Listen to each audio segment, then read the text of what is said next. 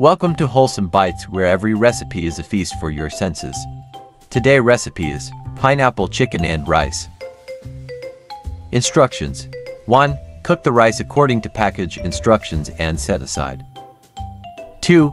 In a large skillet, heat 1 tablespoon of vegetable oil over medium heat. Add 1 pound of diced chicken and cook until brown, about 5 to 6 minutes.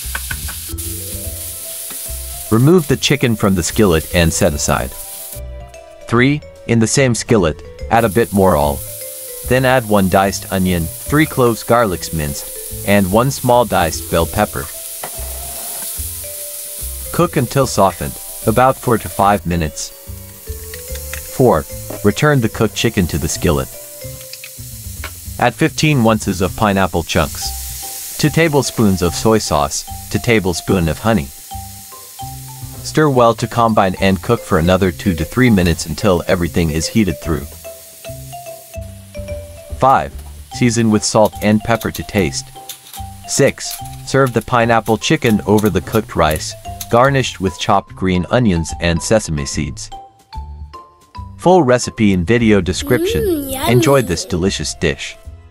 Please subscribe for our weekly recipes. Thanks for watching.